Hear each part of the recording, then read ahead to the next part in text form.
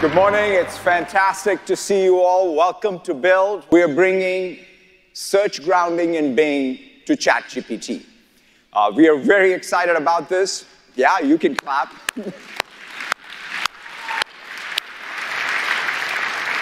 Look, ChatGPT is the most sort of fast-growing consumer app we've ever seen. And search grounding is a very key feature, right? So that all the information is current and grounded by what you have from the crawl and the index. And so it's fantastic to see that. We are excited to be able to, it's going to launch in ChatGPT Plus immediately and quickly coming even to the free tier. And this is just the start of what we plan to do with our partners in OpenAI to bring the best of Bing to the ChatGPT experience. Next, we're bringing the Copilot to the biggest canvas of all, Windows. And today, as Satya said, we're excited to announce that we're going to bring ChatGPT and Bing together with the default search experience to give you higher quality answers and more timely answers. Let's take a look. Here I am in ChatGPT, and as you can see now, Bing is the default. And when I come in and select it, I can now ask sort of real-time queries. For example, let's ask what I should expect to hear about Build and .NET. And what you can see is the results now are more up-to-date. They include fresh content, and they include citations. In fact, if you can see the links on that page there, you can click those, and those will take you straight to a web page that's sourced by Bing. We're also excited. Yeah, absolutely. You can clap for it. We're also excited to announce that we're going to bring interoperability between ChatGPT and Bing for plugins. So you write them once, and they're going to run everywhere. So as you can see here in ChatGPT, I've got Zillow and Instacart enabled, but I want to show them to you here in Bing Chat. So we'll flip over, and you can see again, I've got the same plugins now in both Bing Chat and in ChatGPT. And what we're going to show you now is I'll do a search here for houses in Chicago, and I can ask for a set of criteria, learn a little bit about the neighborhoods, and now I can automatically call Zillow by saying, hey, give me 3 houses in a certain price range that meet my criteria.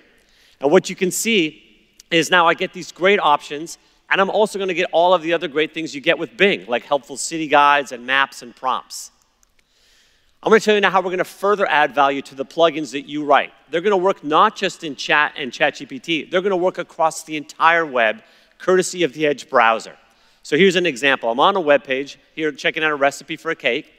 And now I can call Bing Chat and ask it to tell me, hey, give me the ingredients from this web page. And notice Bing can read the context of the web page, understand those ingredients, put them into Chat, and then I can say, hey, give me a shopping list for this. And it'll automatically call the Instacart plugin, take those ingredients right off the page, and put them into an Instacart shopping. And with one click, I can get those now delivered to my house. This is an incredible productivity benefit for people. Let me show you now how, yeah.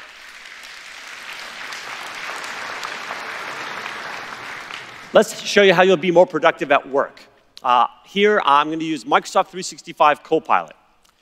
Now I'm in Microsoft Word, and I'm going to need some help for drafting a legal contract. I got a legal contract here, and I need some help with California law. So I'm going to call 3 plugins from Thomson Reuters to edit this document. First thing is I'll go into Copilot, and I'll pull it up, and I'll say, hey, help me understand how to edit the limitation of liability using the Practical Law plugin. It'll read the document, find the paragraph, and make that change. Next, I want to know if this is enforceable under California law. So I'll call the Westlaw plugin that will do that analysis, and it'll come back and give me an analysis about it from a legal perspective. And finally, since we're making lots of changes, I'd like to know the summary of all of these changes. And with Document Intelligence, I get a simple table that shows you all of those changes in an easy-to-read format. By joining the power of Microsoft 365 Copilot in Word with the support of these real powerful plugins like Thomson Reuters, now you can draft a legal contract in so much more powerful way. AI Studio. This is the full life cycle tool chain for you to be able to build your intelligent AI apps and your copilots. Everything from being able to train your own models, to be able to then ground, whether it's OpenAI or any open source model, with data that you bring, built-in vector indexing in Azure Search, built-in support for RAG or retrieval augmented generation support, built-in support for prompt engineering with prompt flow and orchestration, and of course, built-in support for perhaps the most important feature, which is AI safety. One of the things that we've been hard at work is to build into the tool chain AI safety. We've been at work on AI safety for the last 5 years. We have principles which we have translated into a core set of processes that we implement across our engineering stack, and then of course we have all of the compliance and oversight. But the real challenge is not just to have these things outside the engineering process, but to build it into the everyday tool chain. And that's what we're doing with AI Studio. Introducing Microsoft Fabric, a unified data analytics platform. One product, one experience, one architecture, one business model. Unified data is stored in one lake, a SaaS data lake for the entire organization.